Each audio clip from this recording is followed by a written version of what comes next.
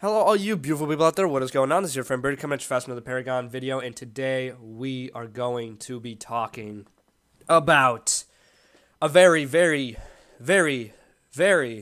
sensitive topic. I'm just kidding, bro. I mean, it might even be sensitive, but everybody's talking about it. So I decided that I might as well put my opinion on it. Yes, I'm still sick, I'm still dying, so please bear with me. If I explode from a coughing attack, I'll try to mute my mic or cut it out or whatever, etc. But yeah, here's just some Jungle Fang Mao gameplay, just to show how fucking boss Fang Mao is right now. I'm recording this on Monday, right before Tuesday, right before V42.3 goes live, which is, you know, there's a lot of changes happening to cards, a lot of changes happening to heroes. Kalari's getting toned down, Wukong's getting toned down, which is good because they both needed to be toned down a little bit. And it's actually going to fall into what I want to talk about. So, the main thing with Paragon right now, no sane competitive player thinks Paragon is in a good spot right now. Every single competitive person I've talked to, people of higher level, everyone I talk to who is serious about this game, who either plays tournaments or plans on playing tournaments or just very skilled at this game, has been playing this game for a long time, understands and realizes that this game is in a complete mess right now. Everybody fucking knows this, okay? It's not like I'm trying to butter it up. I'm not trying to be nice with Epic here. Like, it is really bad. It used to be worse way back when on Legacy, when I could literally 1v5 people as Grux with damage and lifesteal.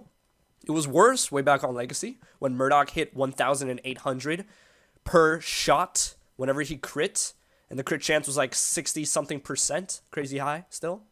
Okay?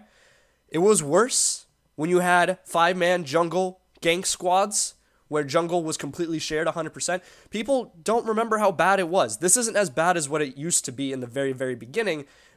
And then Monolith, you know, made it a little bit better, made things more fair and more reasonable, and then it came back to being crazier, but still not as crazy as it used to be.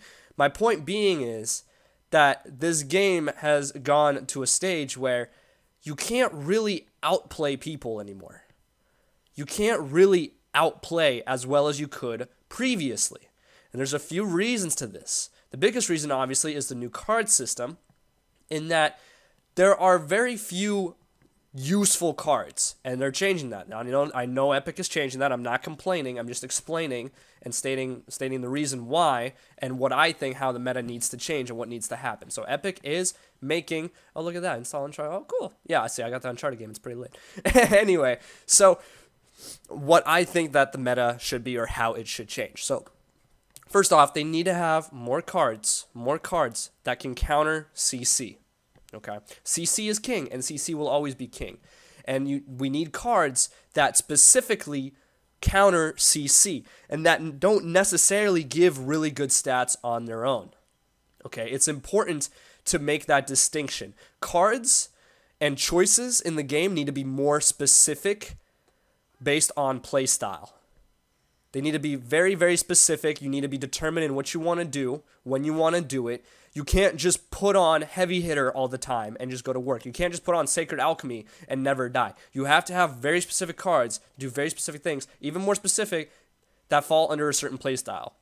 For example, the nerf to Kalari that I mentioned earlier fits this very well.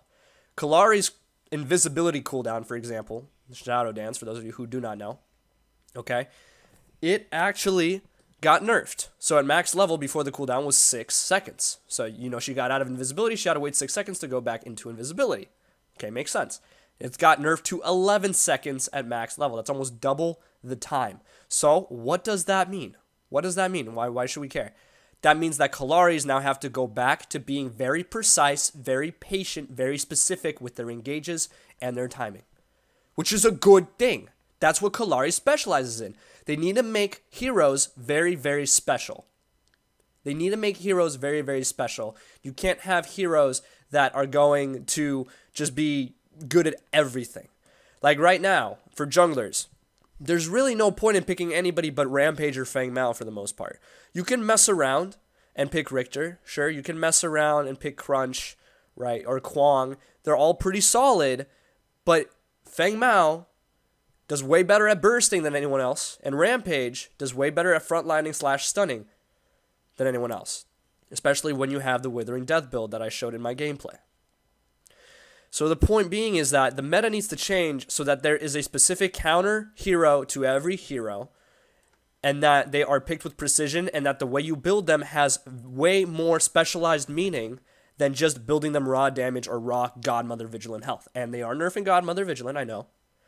They're actually buffing Knight of Ashur, which I don't know why. But that's just what I'm saying, is that every choice needs to be more specific. And of course, the individualized hero scaling. Of course, individualized hero scaling, that's a no-brainer. But specifically, there's no outplay anymore. There needs to be more strategic reasoning behind the item system, behind the cards that you pick, behind the counters, and behind the skill sets of the heroes. And that's all going to take a lot of time. But that's how I believe that the meta should change. Should be less bursty. It could be the same CC, but have more counter to CC. And it needs to have more specialized roles, I feel like. Because, for example, Kallari right now can go offlane, carry, jungle, whatever the hell. It'd still be crazy. So there you guys have it. Hopefully you enjoyed. Share your opinion down in the comment section below. If you did enjoy the video, drop a like, subscribe, all that good stuff. As always, make sure I have a wonderful day.